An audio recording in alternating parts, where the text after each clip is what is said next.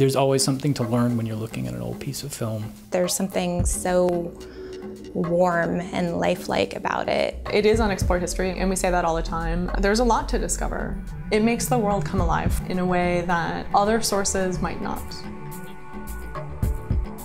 Moving Image Research Collections, it's the university's film and video archive. We are part of the university libraries. We are one of the special collections. It's the largest film archive I've ever been honoured enough to work in. There are tens of thousands of films in our vaults. We are absolutely in the top 10 for the nation, and one of the largest affiliated with the university.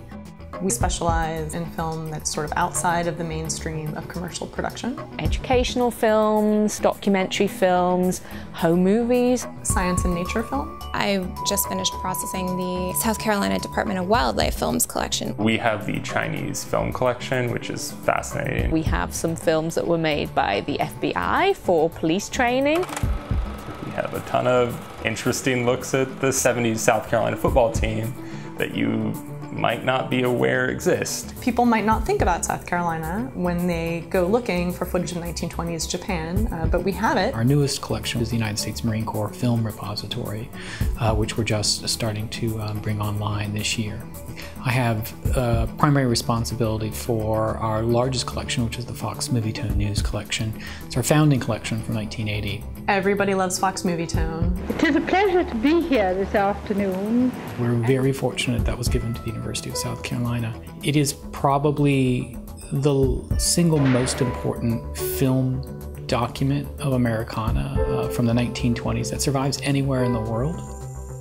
When a film comes in, the first thing that we need to do is we need to inspect and process it. And you wind through it and you look at it and you look for damage, you look for decay, you smell it to see if it smells like vinegar. So you're kind of using all of your senses, looking very closely at and seeing what level of care it needs. That work in itself is fun. I mean, that's a little treasure hunt. You don't know what's in the can until you start to do things with it. And then there's the process of transferring it and digitizing it and scanning it. We've been working with film scanning technologies since 2009. We're involved with the Interdisciplinary Mathematics Institute here at the University of South Carolina because our sound negatives have an optical soundtrack on it. And so what we want to make sure is that we have the capacity through software to look at the sound that's encoded on the side of the film and then extract that sound and turn it into actual audio again.